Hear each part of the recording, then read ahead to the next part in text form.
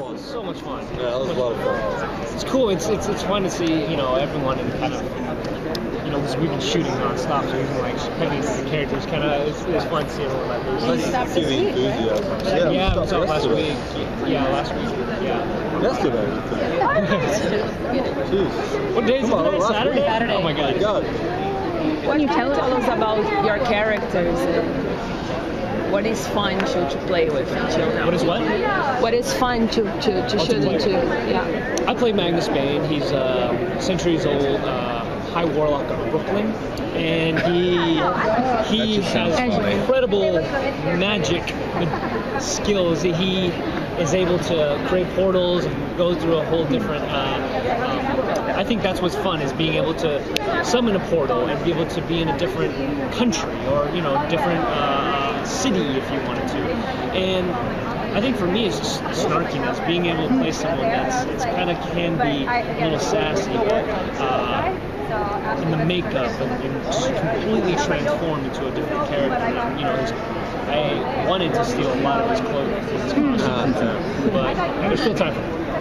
I play Alec Lightwood, who is a shadow hunter, a young guy, just 20 years old or so, and he's a conflicted, rigid character at first, and he's also a leader and a very caring individual, somebody who's very empathetic, especially to those who are close to him.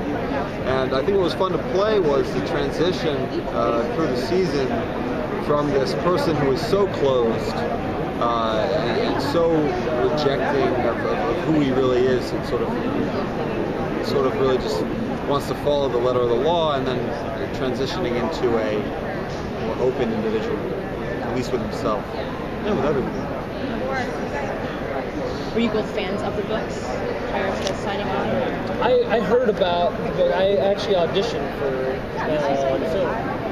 Same with me. Which is where I knew about it from. But it was so quick. I mean, everything happens so quickly in auditions, you know. You have like 10 auditions a week, and you try and prepare as much as possible, but I didn't actually start reading the books until I got the role. And it's been great. This world is incredible. It's so rich. And there's just, the relationships are so strong. And, you know, the characters are, I think, are defined. You know, and I kind of fell in love with it when we started shooting, and then, we actually got to do it live, and it's really weird and awesome to read a book and finally like be a part of it. And I think that's incredible. What do you feel like? What do you feel like are your favorite aspects of your characters? I like Alec's leadership qualities. I think he's really interesting because he doesn't really know how to emote properly, you know, or to relate to people properly, but he understands what needs to be done, and he understands how to get people to keep people safe and to keep people doing what is required of them. While at the same time, he doesn't really know how to do that to himself. So it's kind of an interesting dichotomy. Dichotomy is right. Yeah. That's right. Yeah. Just words. For me, it's Magnus being manipulative. I think it's fun because you see the other characters kind of like squirm or not know what that meant that he said. You know, he's playing with people's heads all the time, and that's his kind of way of getting what he wants. And throughout the centuries, he's learned so much and experience. You know, he's met Da Vinci, he's met Michelangelo. You know, he's been through it all and seen it all. So I think coming into it, he always needs to be stimulated because he's bored. That he always wants to be stimulated constantly with clothes and changes and makeup and people and getting a rise out of it. How do you feel playing an old guy?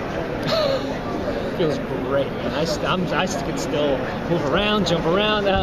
You know, that's the interesting part. You know, he's over 400 years old. Yeah, but what's age when you're immortal? There's no age. You're not old. There's a.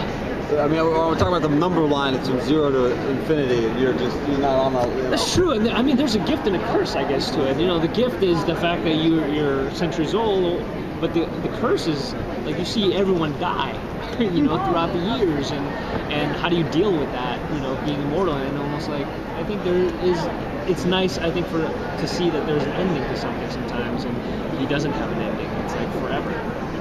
Not to bring it down. Yeah. Can you tease something that you filmed that you're really excited for fans to see? Yeah, that's what we've been dealing with. We don't know. We just don't know what we can say. Okay. But there are some really exciting things.